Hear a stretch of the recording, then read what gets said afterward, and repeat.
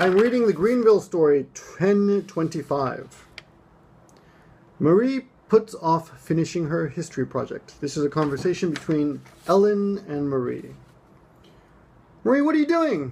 Just looking at my Facebook. Don't you have a history project to finish? I worked on it yesterday. When is it due? Friday. I still have time.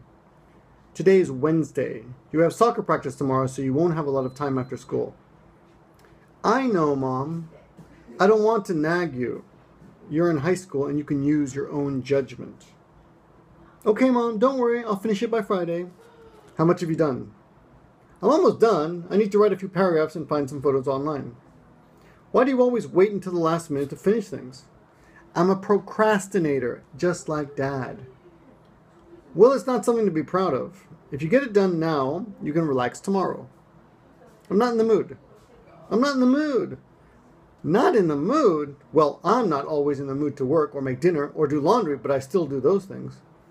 Mom, you said I should use my own judgment.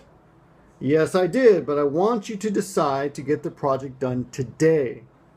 Okay, I'll get it finished.